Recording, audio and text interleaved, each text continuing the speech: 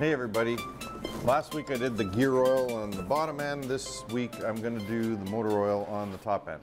It's a 150 Pro XS 4-stroke 2019. I do it every year myself. This is the third year doing this boat. It's cool, the newer Mercuries, they actually have this. There's a QR code here if you want to get more information, but it does give you the basics on here. So once a year you want to do your engine oil, gear case we did last week. And inspect a bunch of stuff, spark plugs, thermostat, fuel filter. I replace the fuel filter every year, even though it says that that might be more infrequent. Yeah, so that's basically what we're gonna do. Now, I'm not at 300 hours yet, I'm probably at 200 and change. So I might run one more summer. It says every 3 years, accessory drive belt, replace the plugs. I already did the plugs last year because I'm a little bit silly on that. And water pump impeller, and I'm going to do another video on that shortly. It's going to be my first time doing it, so it should be entertaining watching me curse and swear and stuff. But this week anyway is the oil change. Oil change is straightforward. Let's get into it. Okay, here's the stuff you're pretty much going to need. I use rubber latex gloves whenever I do oil changes on anything. They're really cool because it saves your hands. Need a filter. I keep a little ledger with all the part numbers. It's good, it's handy to keep, then every year you're not searching around for it. Fuel filter, this motor's 6 liters of oil. That's the inline low pressure fuel filter that I'm going to use, replace as well today. Two other things that are going to come in handy is you're going to need something to drain the oil into, probably a funnel, and 7/16 inside diameter hose. And I'll show you what this is for in a minute. I actually have 2 pieces of it here. You can get away with 1. But let's head over to the motor and check it out. So the first thing you're going to do on this is take the top cap off, just so there's no back pressure. There shouldn't be anyway, really, but all right. Then we're going to take an 5/8 in my case here. Now what they tell you to do is this little nut here, this is the drain plug. Turn it about a 1/4 turn or so.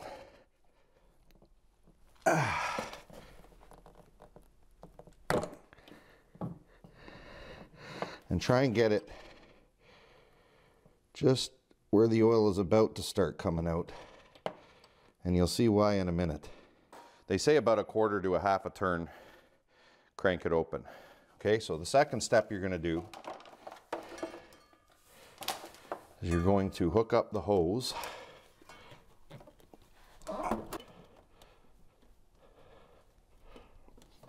Okay, slide your hose onto there. Okay, you're going to make sure that this goes down into here, and then you're going to crank it open till the oil starts coming out here. And you don't want this to come right out.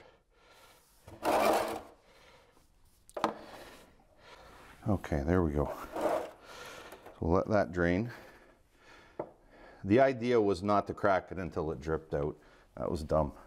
But anyway, you just let it drain out now. All right, now we wait. Okay, so the next thing we'll do, there's a little plug on the bottom here. And it's kind of cool because they actually put a catch pan under the oil filter so that when you take the oil filter off, just like the bottom end, you can hook a hose on here down to the drain pan, and anything that spills out of here when you knock this off is going to go down into the pan. So let's get that set up. Okay, let's take this, shove that on there. Make sure that's snug. Now the oil's draining out the bottom end into the pan. We're going to take the oil filter off. Any excess should go into the second hose that will also drain into the pan. Let's pop this puppy off. And I believe it'll be counterclockwise.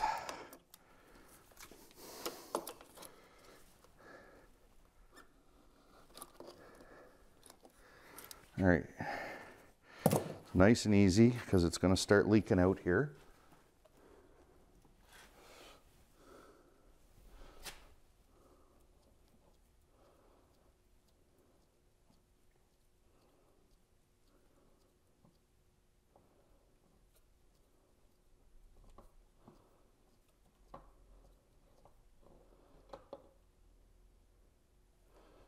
Okay, it's already drained out. So perfect. Put this over here with our used stuff. I gotta do a trip to the dump soon. All right. Okay, so if you drain the bottom out first, you'll notice very little actually comes into here. So we're gonna wipe this all down. All right, wipe out in here. There wasn't much at all, so that's good. And take this off now.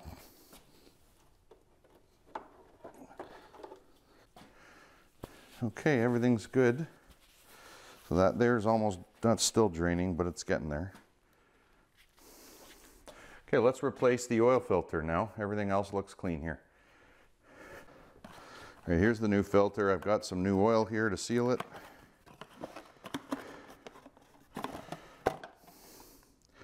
The last filter was white. This one's an actual Mercury filter. They're both made by Mercury. Quicksilver is sort of their generic brand. All right, nice clean oil on there. Let's stick it on, hand tighten it.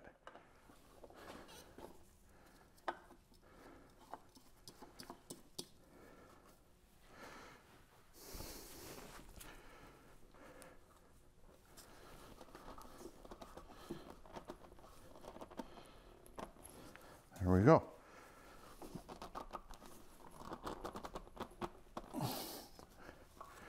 Alrighty. Okay, the oil filter's back on now. It's still draining out, as you can see down here. It's probably going to take a few more minutes. 6 liters has to come out, and this stuff here looks pretty. I run it all summer and I change it every year. It gets really dark.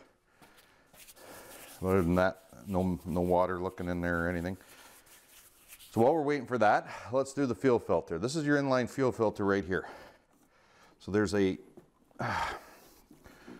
line that goes on the top of it that you got to pop off. But first, so see the arrow? Pop it like that, and up you come.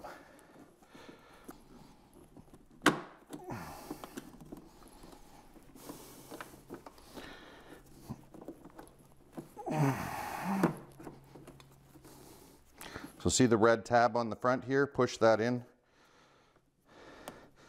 and it'll pop this right off. Okay. And on the bottom, there should also be a line. Let's tuck that out of the way.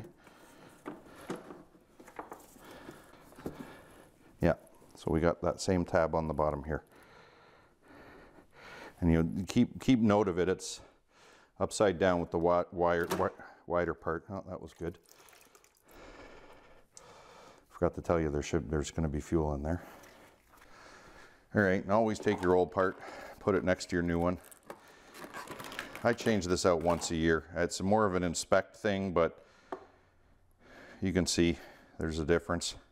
So it mounts like this. So we'll take the new one.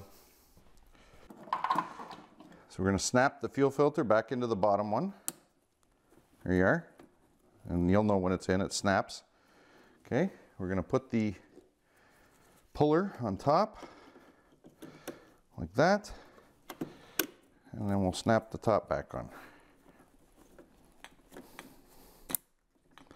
Beauty. Okay, and now we'll slide it all back in.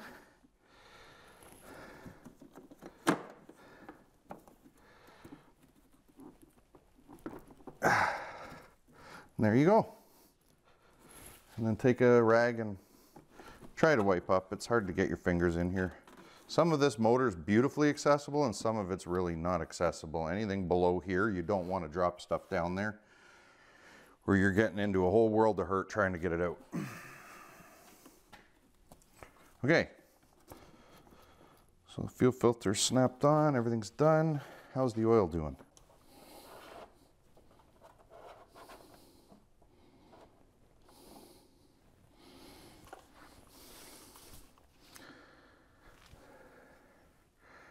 Right. So once your oil's done draining out, you're going to take this, you're going to retighten this as best as you can.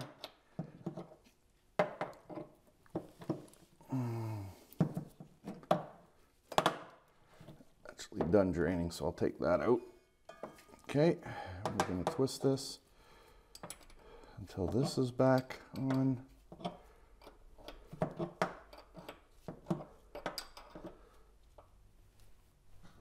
And there we go. And that's it. New filter, new fuel filter.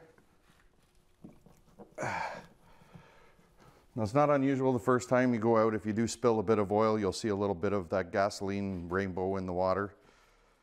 If anything gets down in there, that's what happens, but it shouldn't last long. If it lasts long, then you got another problem. And that's it. Now we're ready to fill her up. All right, here we go. So just make sure your plugs are all tightened back up and then start filling.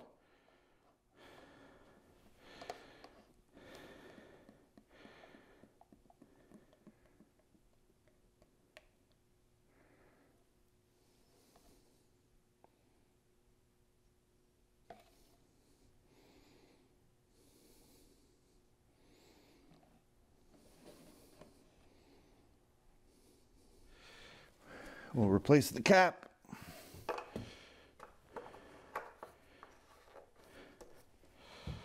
And that's that. Okay, now the only thing left we got to do is check the dipstick. All right, so it should be in the zone. Let's stick this in.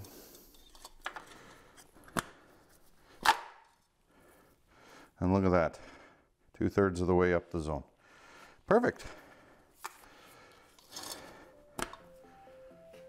And that's it, folks. Make sure you dispose of everything properly at the landfill. And that's it. I take the oil that came out, I put it back in the jugs. You do that once a year, your motor's gonna go purr like a kitten for a while, the way they build these things. So thanks a lot for watching. In 2 weeks, I'm gonna attempt the impeller. If you want a lot of entertainment, I'd tune in for that one. Catch you later.